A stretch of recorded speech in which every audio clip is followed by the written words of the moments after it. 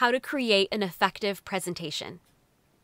One of the biggest questions I get asked is, how do I create a presentation that's going to be effective for the audience? And I do have some tips. Number one, remember what your objective or goal is for that presentation. Keeping that in mind will help you put together the presentation fairly easily.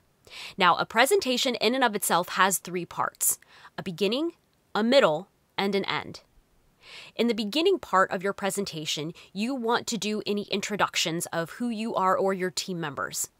You also want to include any housekeeping that the audience members might find useful during the presentation, whether it's live or online.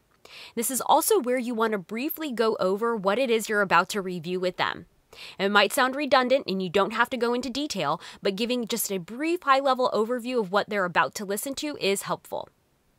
The middle part of the presentation is really where you want to expose the problem and showcase your product or service as the solution to that problem. The end piece of the presentation should include any customer testimonials or any proof of concept.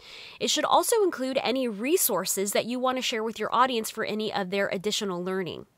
This is also where you want to include your calls to action.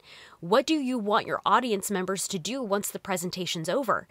Now, I'm sure you have your follow-up process in place, but if there are any action steps you need your audience to take, the end of the presentation is where you want to include those. Now, in the comments below, tell me any ideas that you have for putting together an effective presentation.